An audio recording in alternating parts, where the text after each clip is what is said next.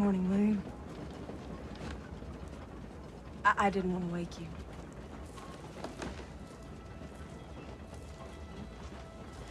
I know last night was unexpected.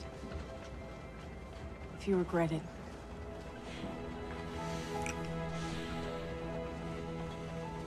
I don't regret a thing. I know you have someone waiting for you at home. Oh, that feels so unreal now. I used to think this place was all about pandering to your baser instincts. Now I understand. It doesn't cater to your lowest self. It reveals your deepest self. It shows you who you really are.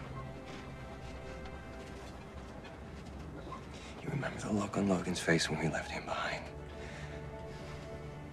Do you know how long I wanted to do that, to let him know what I think of him?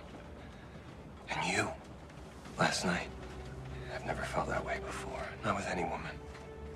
You've unlocked something in me. I'm not a key, William. I'm just me.